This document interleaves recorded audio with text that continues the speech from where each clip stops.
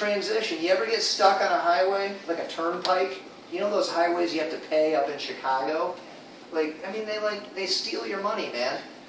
I had a friend from Jordan who came here, and he drove to Chicago. He didn't even know you had to pay. He spent the whole day like cruising around Chicago, and he got home and he said, "Hey, I got this bill in the mail for like $30 or $40. He said, "What is it?" I said, "Man, every time you go through that booth area, you're supposed to pay." Well, listen.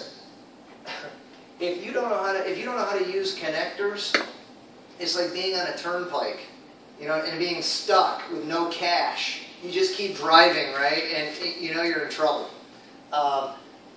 These babies are like exit ramps. You exit from one idea to the next. Does that make sense? They're beautiful. They help you in your speaking and your writing.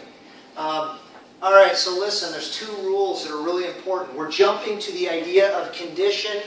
All right, so we're still talking about conditions.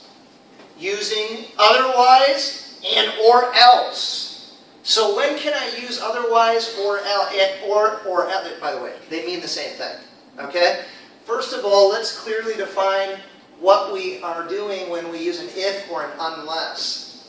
We're stating conditions with certain results. So, let's see, Mohammed in the back. Will you read example number A? Hey, if yes. I don't eat breakfast, I get hungry. Good. So listen, that's a certain result. It's going to happen. If I don't eat breakfast, guess what? 100%. I'm going to be hungry. So that's what they mean, certain results. Read B. You will be late if you don't hurry. It's a fact. If you don't get going, man, you better start running, right? Because look at the time. It's certain you're going to be late. Read C.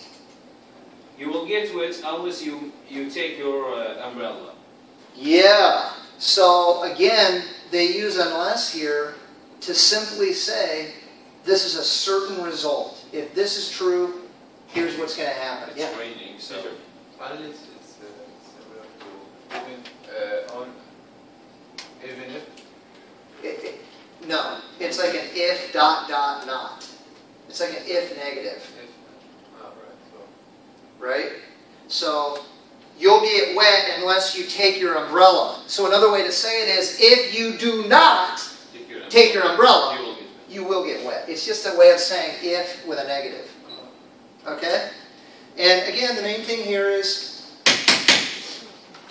certain results. Okay? Now, these little buggers, otherwise or else, this is interesting. If the opposite is true of this condition, if the opposite is true of this condition, then there will be a certain result. Let's read the example. Khalid, read, I keep going the wrong way.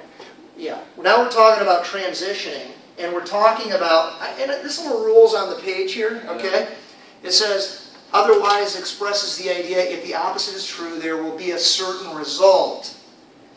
Otherwise equals, what does it equal, Kayun? Read that. It equals? If I don't eat breakfast. Yeah. So, that's what it equals. If I don't, blah, blah, blah, here's the result. Okay? So let's look at D. How did read D? I always eat breakfast, otherwise I get hungry during class. Yeah, nice. Hey, by the way, you notice we're going from adverb clause, right? When you use if and unless, those are adverb clauses that you've created. You've created a Man, I'm out of time. That's not fair. We're not done. So anyway, you're creating a complex sentence using an adverb clause. Down here, these are transition words, logical connectors. Notice the difference in the punctuation and what happens after it. Hey, listen, your homework is to read the rest of this chart, figure out how to do the grammar.